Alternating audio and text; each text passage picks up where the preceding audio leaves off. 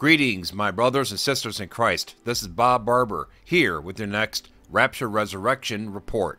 The report that analyzes certain unique data that points to the Rapture Resurrection event, Daniel's 70th week, and the soon return of our Lord and Savior, Jesus Christ, at His second coming.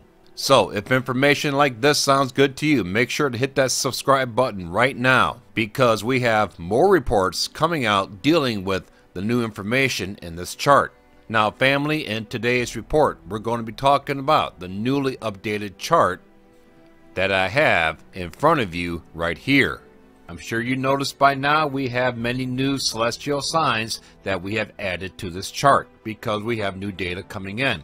And it all points to Daniel's 70th week at our doorstep and the Rapture Resurrection event.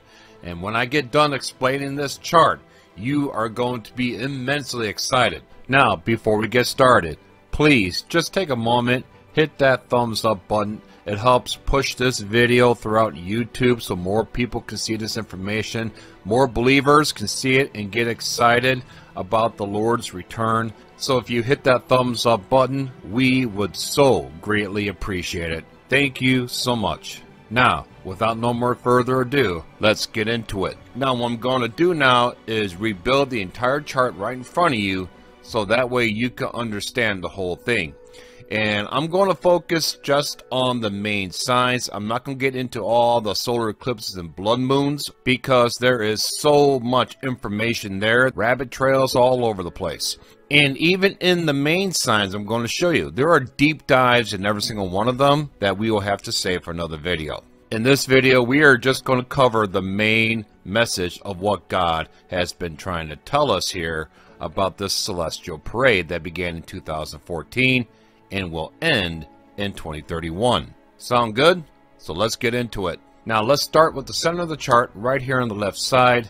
As you can see, this is the Gregorian calendar with all the yellow numbers that runs from 2014 through 2031. Under that we have the Hebrew calendar, which is in the blue lettering and numbers. And then under that we have the Christian calendar in the white lettering and numbers. And then under the Christian year count, we have the actual year count. We believe this to be the actual Hebrew calendar.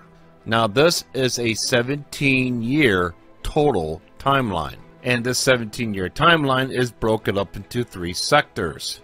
Sector 1, which is the first 3 years of this timeline.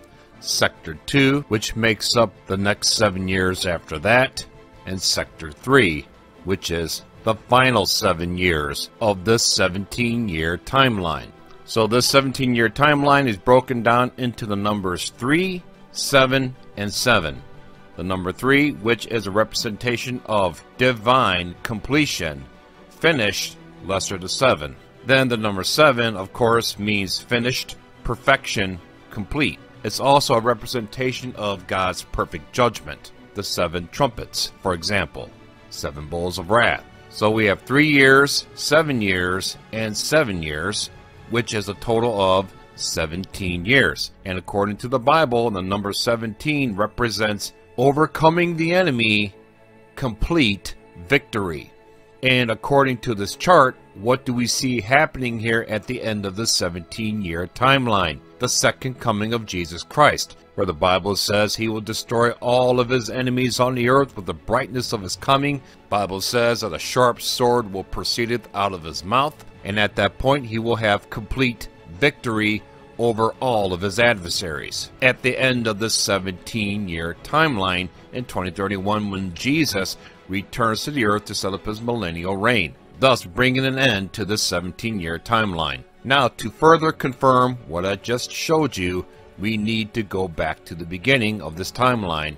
And what I'm going to do is remove everything from this timeline and quickly rebuild it right in front of your own eyes, so that way you can understand the breakdown of the first 3 years, the second 7 years, and the final 7 years of this timeline. And by doing this, we will be able to give you a solid educational guess of when the tribulation can begin and when the rapture resurrection can take place. Now, since we understand this whole timeline is broken up into 3 sectors, it's a total 17-year timeline. I want to relabel these time frames with something that's more suitable to help us understand what's going on here. So instead of calling it Sector 1, 2, and 3, I'm going to relabel them to a pre-warning time frame, a warning time frame, and Daniel's 70th week time frame. Now, if you follow me, you'll see why this is divided up into these three sectors. And what I'm going to do is remove all the signs on top and just rebuild this whole thing with the main signs. First, we have a 3.5-year pre-warning time frame that started with the beginning of the blood moon tetrad in April 2014, where we saw 4 blood moons fall on Passover and Tabernacles in 2014, 2015. Now, we have seen this happen before back in 1967-68, marking Israel's Yom Kippur War, and also back in 1949-1950, marking the rebirth of corporate Israel. So every time this tetrad sequence shows up, it is a warning that God is about to do a major move with Israel. And as you can see in this chart right here, we can see this has taken place 8 times now since Jesus walked the earth. And in 2014 and 15, that was the 8th occurrence. 8 is a number of new beginnings. So this was a sign from God. He is about to give Israel a new beginning here on the earth with the beginning of his millennial reign coming in 2031. And this is confirmed because none of these other blood moon tetrads were accompanied by other major celestial signs, like this one was. For example, with the solar eclipse on Nisan 1 marking a new beginning, first day of the year, you see a picture of new beginnings there, and also the Bethlehem star, which also marked the beginning of Jesus on the earth, just like it did almost 2,000 years ago. So this whole 3.5-year pre-warning sequence from 2014 to 2017 was a warning of a new beginning that is coming at the end of this timeline in 2030-2031. And since it has a picture of beginnings in this sequence, it also marks the beginning of this timeline itself that goes for 17 years, from 2014 to 2031. Now, after the pre-warning period for 3.5 years, we enter the next sector of the 17-year timeline, and that is the 7-year warning time frame. And we see a picture of a 7 count of warning in the Bible before God pours out his wrath. We see that in the book of Genesis, where Noah and his family and the animals were in the ark for 7 days before God poured out his wrath with the flood on the earth. We also see this in the book of Joshua, where the Israelites march around Jericho 7 times before blowing the trumpets, and God pours out his wrath on Jericho, where the walls of Jericho fell and the Israelites took the city. So imagine being in Jericho watching this countdown of 7 times as they went around the city, just as we are right now in this 7-year warning, watching this countdown of 7 years come to an end, where the tribulation will take place after this. This is the exact same 7-year warning that we saw in the Bible with the story of Joseph. 7 years of plenty, 7 years of famine. A 7-year warning to prepare for the 7 years of famine that was ahead. And the 7 years of famine that we see ahead of us here right now is the 7-year tribulation, Daniel's 70th week. Now, family, before we go any further, I know we want to get out of here, but we also need to be about our Father's business. I mean, after all, we are going to be judged for it. And if that concerns you, you need to check out this next short clip, and I'll see you right after this quick break. Family, the fall feasts of 2024 are finally here. The rapture resurrection is at hand, so this leaves us a small window of time now to reach the lost before the trumpet sounds. Feed My Sheep Today has been supporting Christian missions now for well over a decade. And every year we see the same thing. There is a massive ramp up during the fall feast of new believers being added to the body of Christ. This happens every year during the fall feast. The massive acceleration at the end of the harvest is here. And my brothers and sisters in Christ, all these new family members that are entering our family, the body of Christ, need our help. They all need and all deserve their own personal Bible for free. and some of them need humanitarian relief aid, like food, blankets, clothing, medical assistance, and much more. We also have many orphanages of Christian children who also need your help with everything I just mentioned, and also mattresses, the ability to access clean water, shoes, socks, the upkeep of the orphanage building that they're in, and much, much more. As you can see, there is a massive scope of need of all these new believers and precious children that needs to be addressed. And unfortunately, the only way we could tackle it is with financial support. Financial support that will greatly reward you in heaven for the work that is completed here. So how big of an impact in all of this do you want to make? For example, if you donated $30 today, 10 new believers will receive their very first free Bible within the next 3 days. We have seen that Bibles cost on average about $3 a piece around the world. So if you want to make a greater impact than that, just look at the chart right here. For example, a one-time gift of $100 will provide over 30 new free Bibles to new believers. Did you know that the average church in America may see around 6 to 7 salvations per year? Not here at Feed My Sheep Today. Right now we are seeing anywhere between 1,700 and 2,000 new salvations taking place every day through the work of Feed My Sheep Today. So, are you ready to make a major impact in God's kingdom? All you have to do is go to our official website. It's feedmysheeptoday.org. Link is in the description box below. There you can give by credit card, PayPal, bank draft, and many other online options as well, like Google Pay and more. And family, check this out. Now you can easily convert crypto and stocks into a donation as well.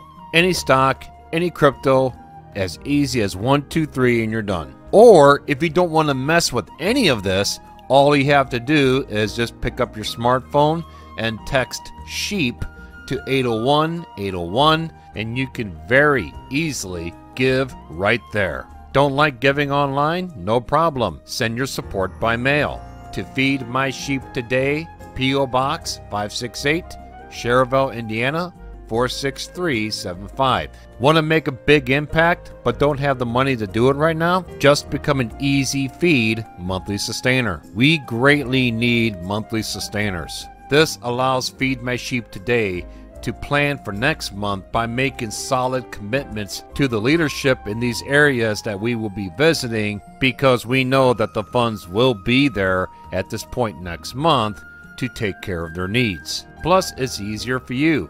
Just set it and forget it. And this frees you up to do other things for the Lord while this is working on automatic on your behalf. And you can easily make changes at any time. And make sure to track your investment by following all of our other social media platforms. Links are in the description box below.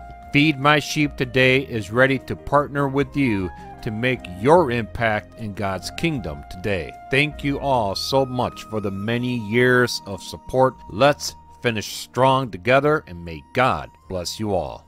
Now, let's break down this 7-year warning that's about to end here in a few weeks.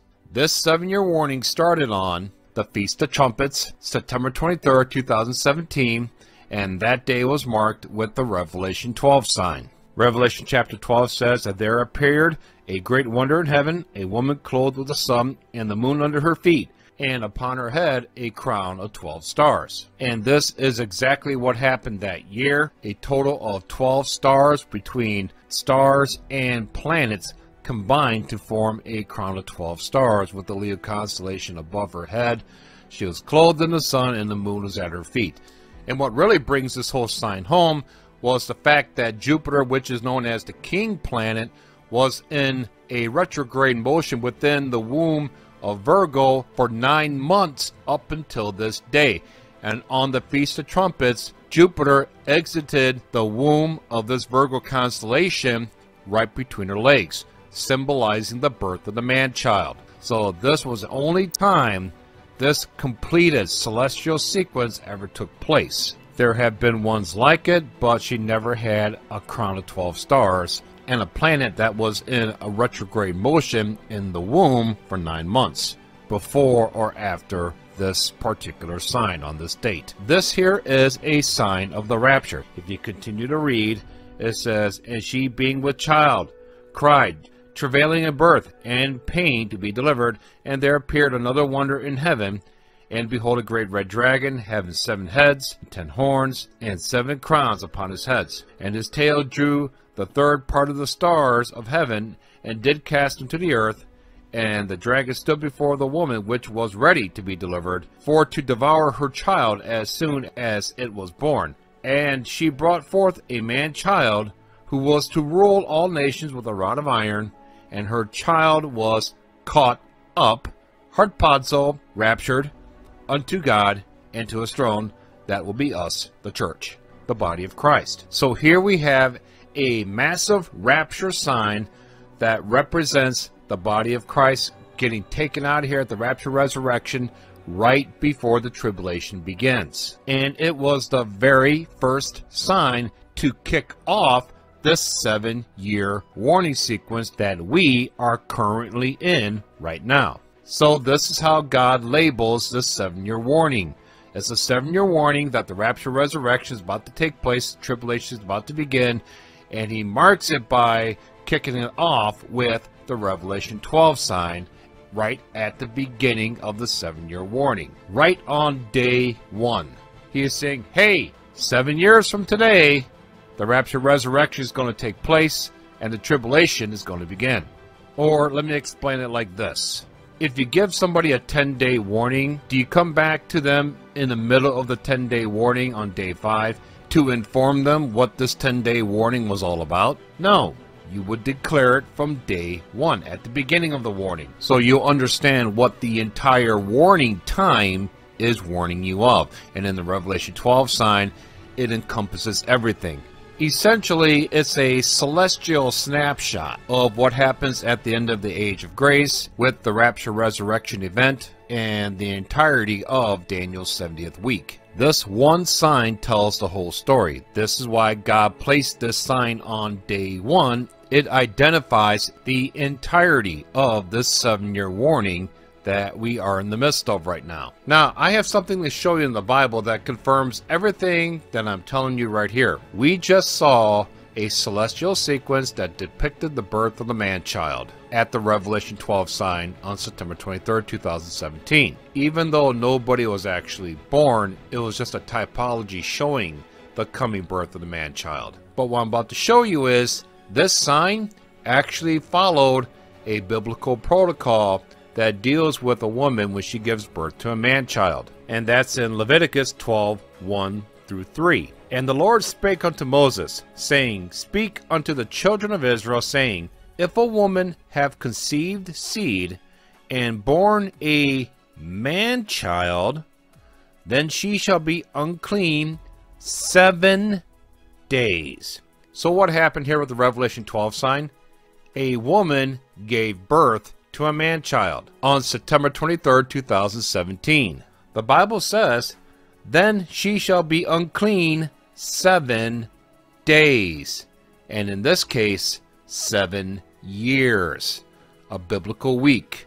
7 years. Are you making the connections? And then it goes on to say, "According to the days of the separation for her infirmity, she shall be unclean. And in the 8th day, the flesh of his foreskin shall be circumcised." And we, being the corporate man-child, how does this apply to us? How are we circumcised? How are we physically manipulated? Well, the Bible says our flesh is changed from mortal to immortality through a circumcision made without hands, just like our spirits received a circumcision made without hands. Through the power of the Holy Spirit, we had a spiritual rebirth. Philippians 3:3, "For we are the circumcision, which worship God in the Spirit, and rejoice in Christ Jesus, and have no confidence in the flesh." Colossians 2:11 says, "In whom also ye are circumcised with the circumcision made without hands, and putting off the body of sins of the flesh by the circumcision of Christ. This is a spiritual circumcision that circumcised our spirit and brought it back to life, sealed it until the day of redemption. So if our spirit had to be circumcised by the Holy Spirit, wouldn't it make sense that our flesh would also have to be circumcised by the Holy Spirit? Of course. And that circumcision takes place at the rapture resurrection, giving us a new glorified body to match the glorified spirit that we were given previously before the rapture. So this 7-year warning that we are in the midst of right now, that got kicked off by the Revelation 12 sign on day 1, is also the 7 days of uncleanliness for the woman, and then on the 8th day, the man-child is circumcised. The physical application of this is the removal of the foreskin from the male child, but the spiritual corporate application of this is the rapture resurrection for the corporate man-child, the church, the body of Christ. Now, the next thing we see in this timeline is right in the middle of this 7-year warning in 2020. And we all know what happened in 2020. There was a blood moon tetrad of P number of blood moons that took place in the confines of the year 2020. And this has never happened before, and it will never happen again. And on top of that, there was also another Bethlehem star that took place that same year on December 21st, the winter solstice, further signifying the significance of the middle of this 7-year warning. Now, what can this mean? Well, at the beginning of the 7-year warning, we saw a picture of the rapture resurrection take place, warning us what's going to happen at the beginning of the tribulation. But what does this Bethlehem star in the middle of the 7-year warning us of? I believe it's warning us of the resurrection of the 2 witnesses that happens at the midpoint of the 7-year tribulation. That takes place in the next and final 7-year sector of the 17-year timeline. You see how these events are aligning on this chart. First you have the warning of the event in the first 7 years, then the execution of the event in the next 7 years. Now family, this is the end of part 1 of the study of this chart. I know, just was about to get really good.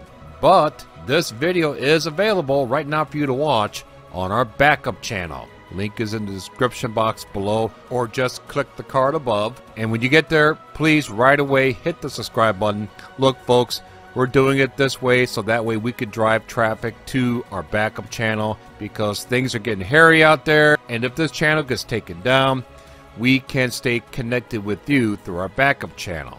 Okay, so we're trying to drive traffic over there. So when you get over there, do us both a favor and hit that subscribe button right away. And enjoy the best part of this video still to come.